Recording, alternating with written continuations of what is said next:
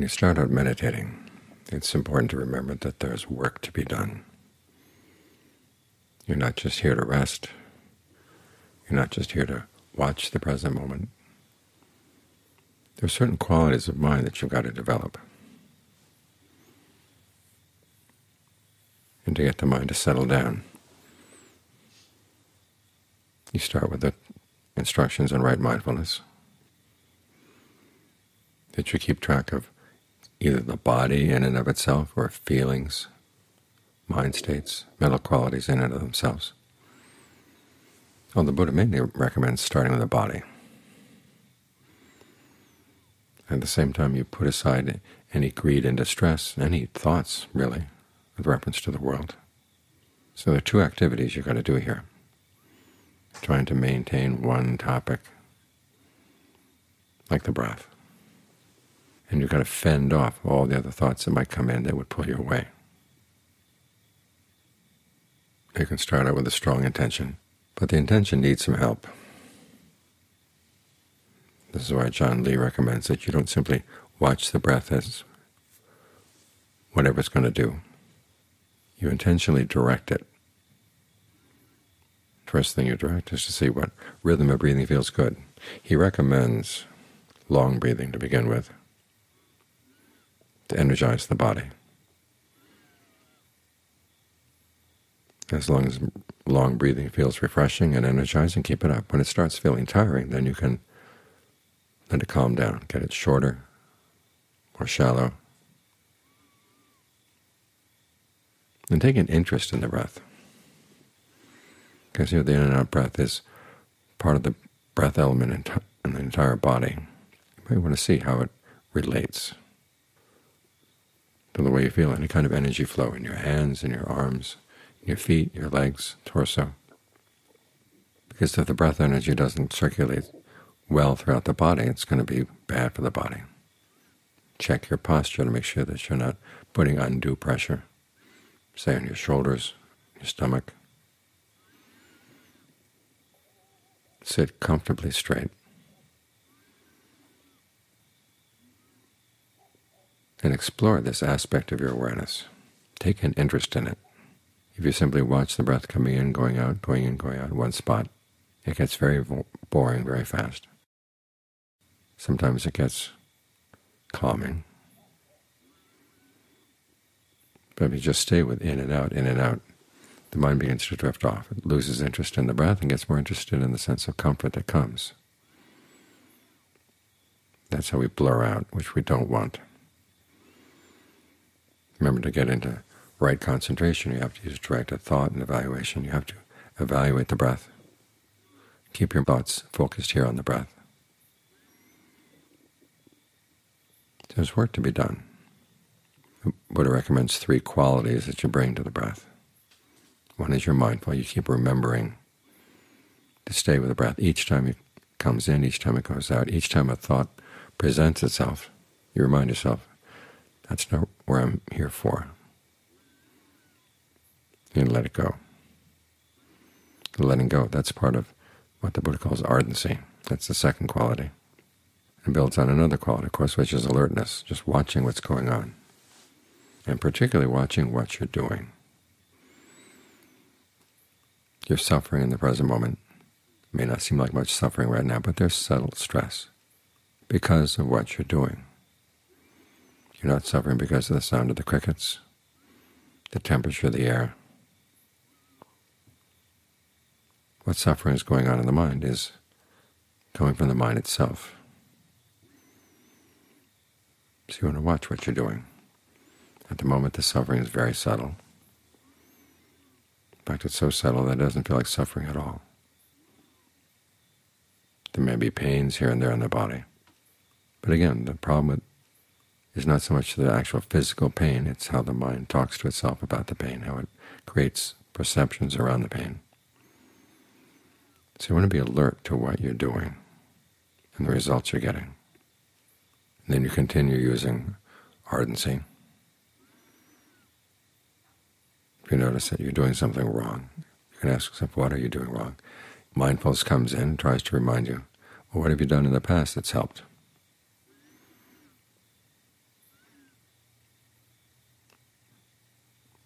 And one of the things that helps is to take that sense of comfort and work with it. You don't just sit in it. You try to maintain it, and then you try to let it spread throughout the body.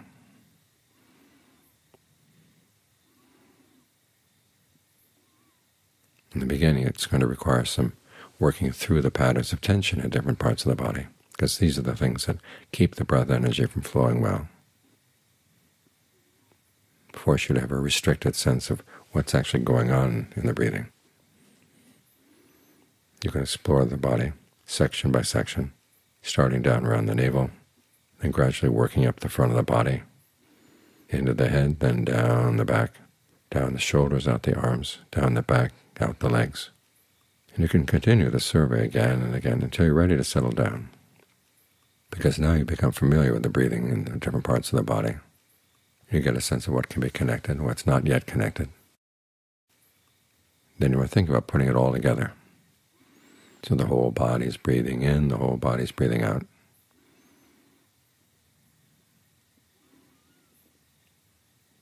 You're working up to a solid, full body awareness. Then you do what you can to maintain that. The breath fills the body, your awareness fills the body. Again, this requires mindfulness, ardency, and alertness. There's work to be done. But it's good work. You're working with a sense of well-being. It's like having a job that pays well. And some people get a job and they get their first paycheck and they quit the job and go out and spend the money. And then they run out of money and they come back.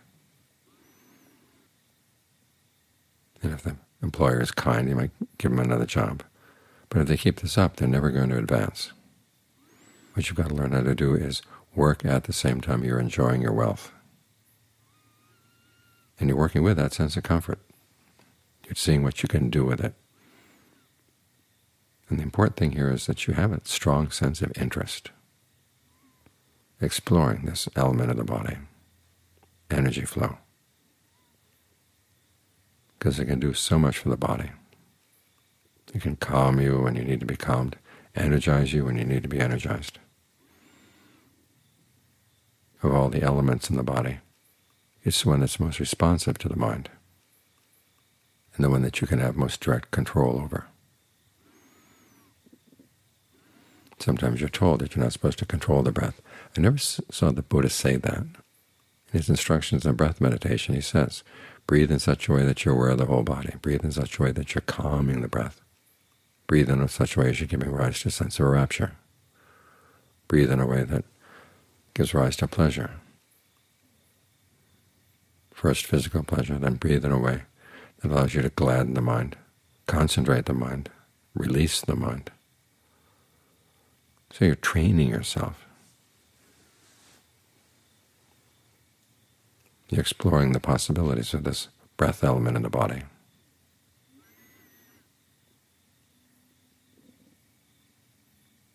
And if you do it properly, it should keep you awake. If you start drifting off again, it's a sign that your range of awareness has gotten too small. And the breath starts getting more and more refined until you've lost it.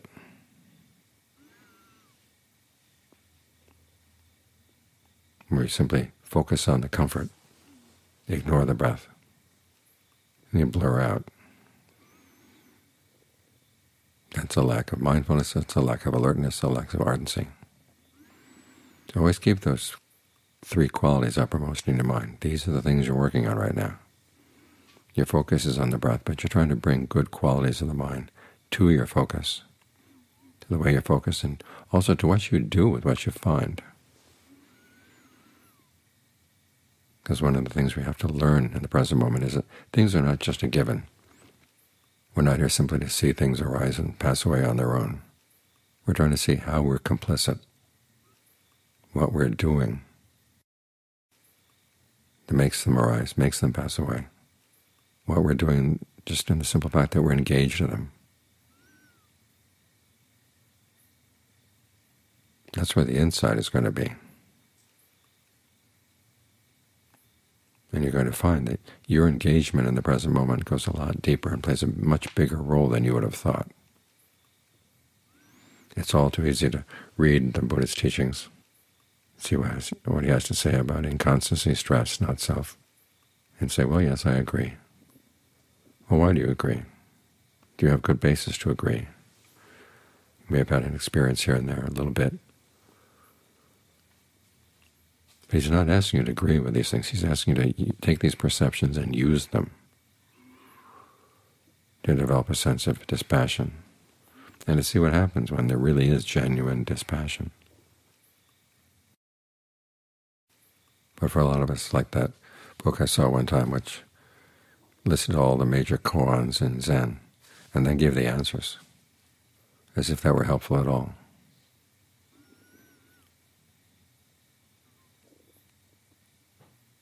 What's better is if you approach the Buddha's teachings as a series of questions, and you're going to find the answers. The Tayajans recommend that instead of just forcing the Buddha's insights onto your mind, you take the attitude, well, where is he wrong? To what extent are his insights true, and to what extent are they not true?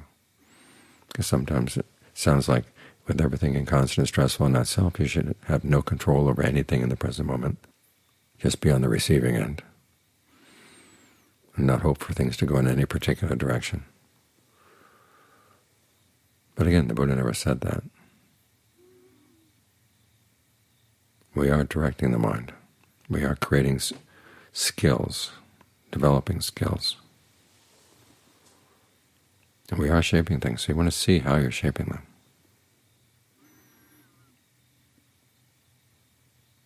So John Lee talks about seeing where you do have some control over things, where you can fight against the perception of inconstancy by creating a sense of constant well-being and a constant focus, how you can fight against the perception of dukkha, stress, pain, by creating a sense of well-being and allowing it to spread throughout the body. And you're fighting against the perception of not self. You're saying, well, what can I control? And as you fight against these things, you'll learn a lot. And then you find ultimately that you bump into what really is inconstant, stressful, not self. But you don't learn those things unless you fight. You don't learn those things unless you challenge them. So there's work to be done. We're not here just to copy the Buddha's insights and paste them on our mind. We're here to explore.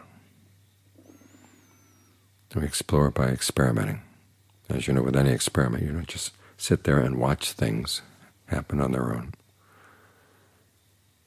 You try to change some factors and see what happens when you change them. Then you change other factors and see what happens when you do that. So you can get an idea of cause and effect. Because when the Buddha talks about penetrative insight into arising and passing away, it's not simply watching them arise and pass away. Penetrative means that you see what's causing them, which causes are good, which causes are not. Then you learn causation only through experimenting.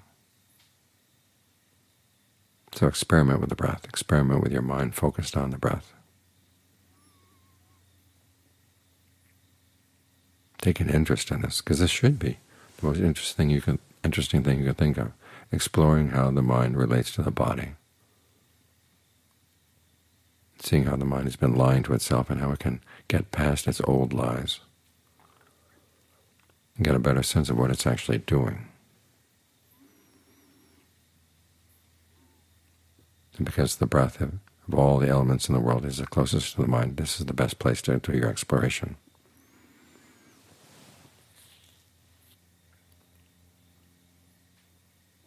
So as long as you can find the breath interesting, as long as you find your own mind interesting, then that should be able to keep you with this process throughout the hour. And as you leave the hour and go back to your room, go back to your tent, keep watch on the breath, keep watch on your mind.